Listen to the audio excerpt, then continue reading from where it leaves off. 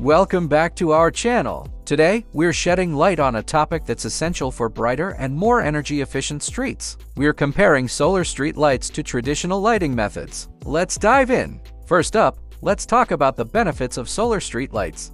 Energy efficiency. Solar street lights harness the power of the sun, making them highly energy efficient. They work by charging during the day and illuminating the streets at night. Environmentally friendly. Solar lights are green and produce no emissions. They reduce our carbon footprint, contributing to a cleaner, more sustainable environment. Lower operating costs. Once installed, solar street lights have minimal operating costs. They don't rely on the grid, saving on electricity bills.